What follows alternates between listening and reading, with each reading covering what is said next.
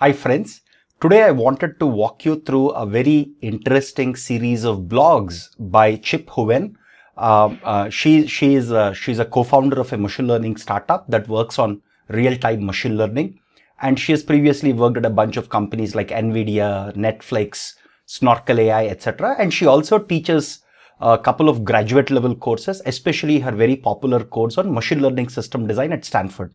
This is one of the rare machine learning system design courses that we have seen at the top universities of the world. It's a very well designed course also.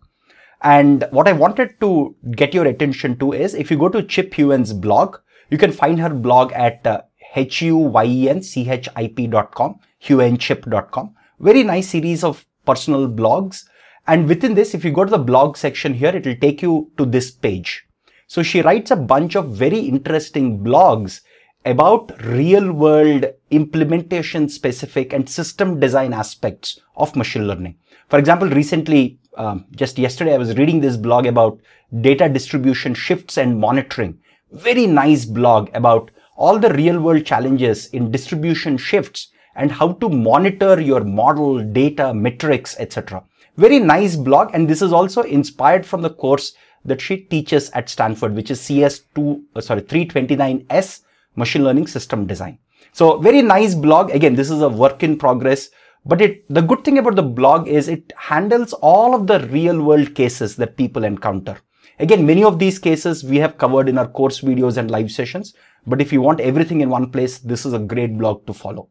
Again, not just this, she has also written earlier blogs about real-time machine learning and about Kubernetes, machine learning compilers, a bunch of very interesting things. And most of these are about real-world implementation of machine learning systems based on her own experiences.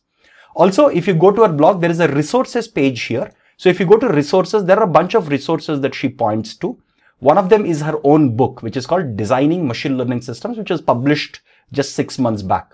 So I went through parts of the book. I haven't finished the whole book, but it's a very good read. And if you're interested in machine learning system design, or if you are an architect, or if you're a senior working professional with, let's say, a decade of experience and you want to become better at machine learning system design, or if you're a data scientist already with a few years of experience and you want to become better at machine learning system design, this book is a solid book, from which, again, this book is not just theoretical. It's very, very practical based on her own experiences in the job, and also by reading a lot of other technical blogs and also from her teaching experience at Stanford, right? So very nice book. Also, she has a nice booklet, which is called Machine Learning System Design. If you click on it, it will take you to this page. Again, it's a nice series of blogs, fairly straightforward stuff. Again, most of it, some of the people who are already working in machine learning might already know, but it's a good read just to make sure that you have everything in place, right? So also some of these resources are super useful. These are resources about feature engineering, some of her lecture notes, lecture slides and videos of stuff that she teaches at Stanford. Again, all in all, a very good resource. So for those of you who are looking to spend a weekend or maybe in the next week or two reading up about some interesting blogs about real world machine learning and real-time machine learning with extremely low latencies, Chip Huven's blog is a terrific place. This is one of the blogs that I constantly follow. As soon as she writes a blog, I get a recommendation. I also read up as much as possible from her blog. So great resource for those of you who are looking at improving their knowledge of system design, especially in relation to machine learning and data science. I hope you'll enjoy reading her blog and the other resources that she has on her blog.